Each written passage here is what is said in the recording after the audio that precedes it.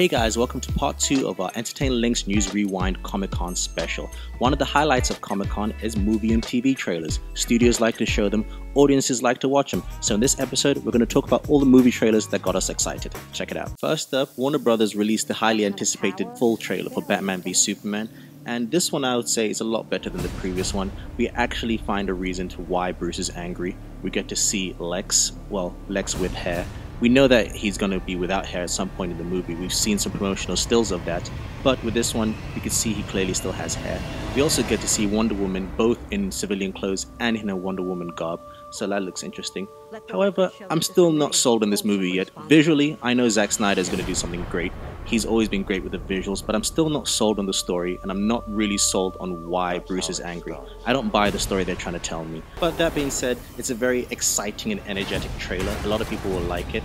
We'll see if the movie's any good when it's released next year, March 25th, 2016.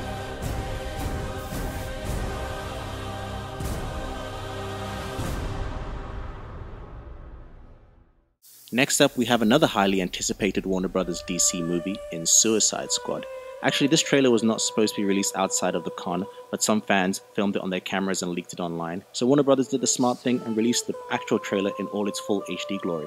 And I must say, this is still my most anticipated Warner Brothers DC movie.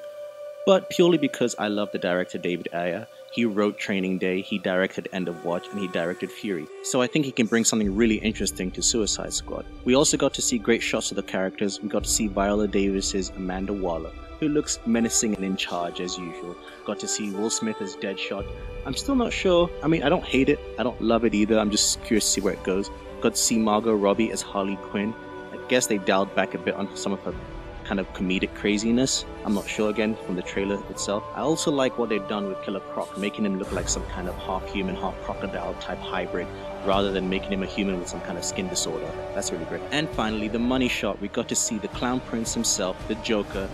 And I like it. You know, a couple weeks ago we got a press picture of the Joker. People didn't like the tattoos and the grill.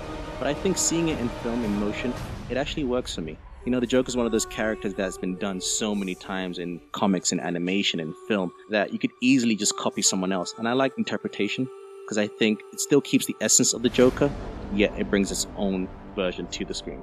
I like it. I can't wait to see where this goes. And last but by no means least, we got a new trailer for Star Wars The Force Awakens. And you know what? I loved it. That was actually the trailer that had me the most excited. Partly because it technically wasn't even a trailer. It was more a sizzle reel with some behind the scenes stuff, cast and crew interviews. They threw in some new footage that we hadn't seen before as well.